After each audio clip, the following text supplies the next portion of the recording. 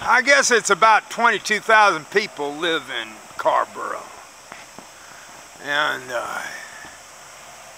here's a fence in front of somebody's house here, which is an unusual fence, made obviously of recycled stuff. And that's me taking this little movie picture, portrait movie of their wall. Here it is. Another mirror. How will I look in this one? I don't know. How do I look? Well, there we go. I should have tucked in my pants. Feels better if I tuck them in.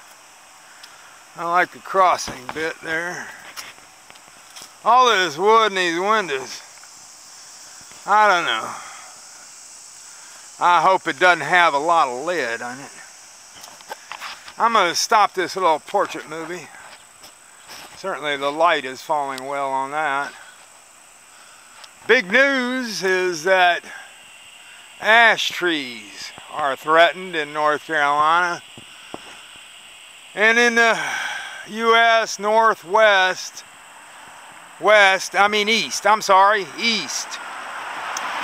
ash trees have been attacked by a bug. This is on Poplar.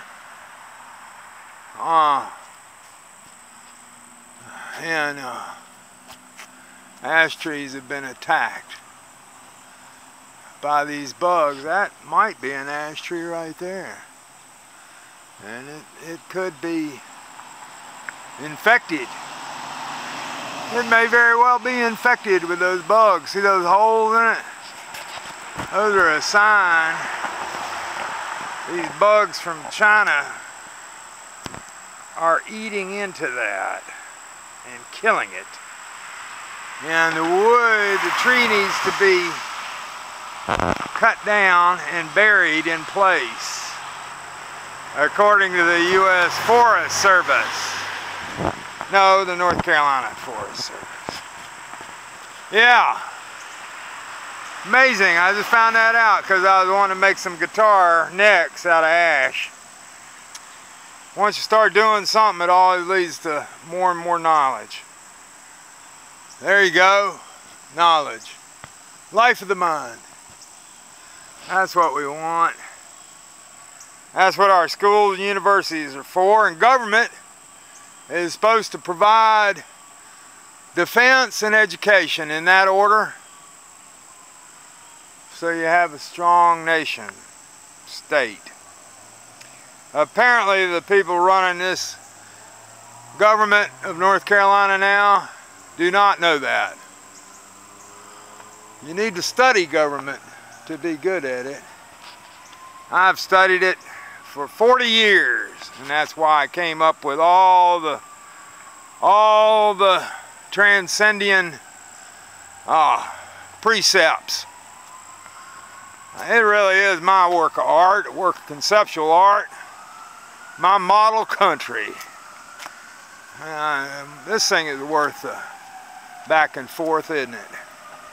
I don't know if I'm going to get a chance to take any stills. I'm going to go back to my car and sit down and drive away. That's a real nice fence. I like it a lot. Yeah, it deserves a prize. It's a prize fence. I really love it. You need a fence around your house. You really do. Okay. There we go.